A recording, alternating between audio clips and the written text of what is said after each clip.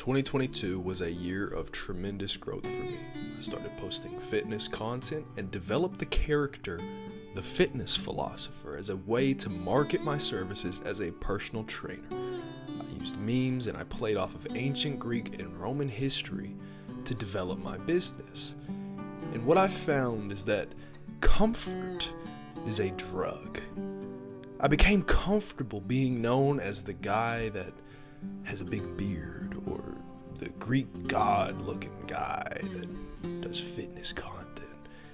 And I feel like the only way to truly grow is to step outside of my comfort zone and to challenge myself to do something different.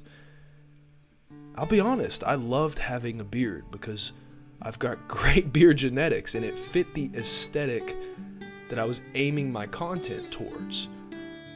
I understand that as people, we value security and stability because these are things that have served us well throughout the entirety of human history. However, in this day and age, we are plagued with comfort.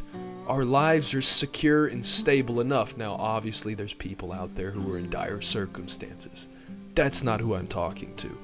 I'm talking to those of you that feel like they're destined for more and feel like they've been held back by just the abundance of comfort in their life because it doesn't challenge you.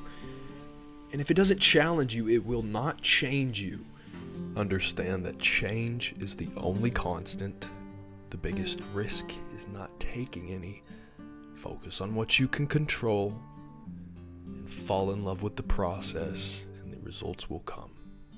Thank you for watching. I am Shreds, also known as the Fitness Philosopher, and I'll see you next time.